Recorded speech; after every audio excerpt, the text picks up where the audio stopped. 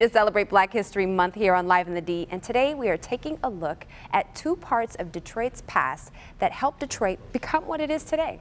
These were two neighborhoods that included one area that some say could have been a modern-day Bourbon Street. Photographer Alex Atwell shares the uniquely Detroit story of Black Bottom and Paradise Valley.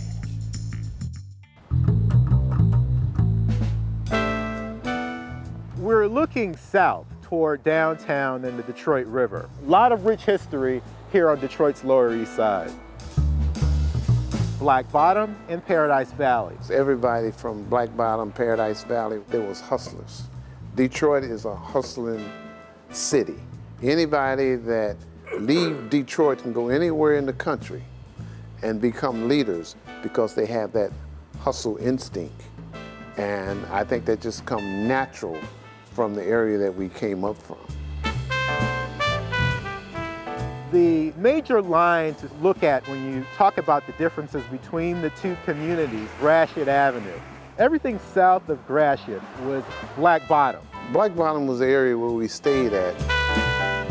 The name Black Bottom comes not from a section where black people lived, but for the rich topsoil. In the 1800s, it was largely a farming community, and north of Gratiot was the community known as Paradise Valley. Paradise Valley was a place where you had Jackie Gleason, Milton Berle, Cab Calloway, anybody came in town, that's where they stayed at and they partied.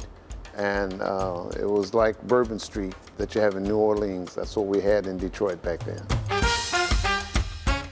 Being born and raised up on Hastings Street, I used to go down there to dance to an old club called the Sedan when I was a teenager, and we were into dancing. Paradise Valley was essentially the business and cultural center of the black community in the 1920s, 30s, and 40s.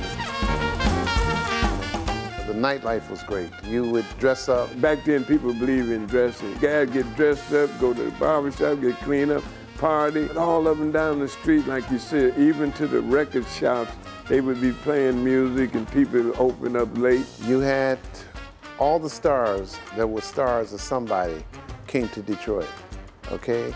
And we had the top musicians here back then. My house, every other house was a joint, so it was after hour joint. So music was going on 24/7.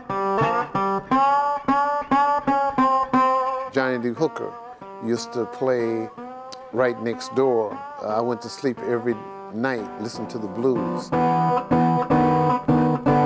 If you were at Ford Field in Comerica Park, that was the heart of Paradise Valley. That is where all of the businesses were. They've all been demolished now. Beginning in 1959, I-375 and I-75, the Chrysler Freeway, took out Hastings Street. And I'm gonna give you my viewpoint of it. The plan that Eisenhower came when he was president, urban renewal was when they was bringing the freeways. So every freeway that went through any area went through the black area and eliminated the black clubs, black businesses, and our area was Hastings Street. What do you think we're missing that's not here now that would have been if that neighborhood would still be there? You would have a Bourbon Street feeling, and you don't have that. Jazz, blues, and music bring people of all colors, all nationalities. I think history is so important though, Alex. Kids, I sure wish some kind of way that they could have seen these things and maybe know the history. If you grew up in Black Bottom, everybody knew each other. Everybody knew everybody. My dad had a pool room on Hastings. He ran it with a steel fist. There was a strong sense of community, and really, in effect, that's what America, when at her best, is all about. It was like paradise. It was certainly a paradise for African Americans where they could own businesses, where they could go hear great jazz music or rhythm and blues, be amongst each other and live in harmony.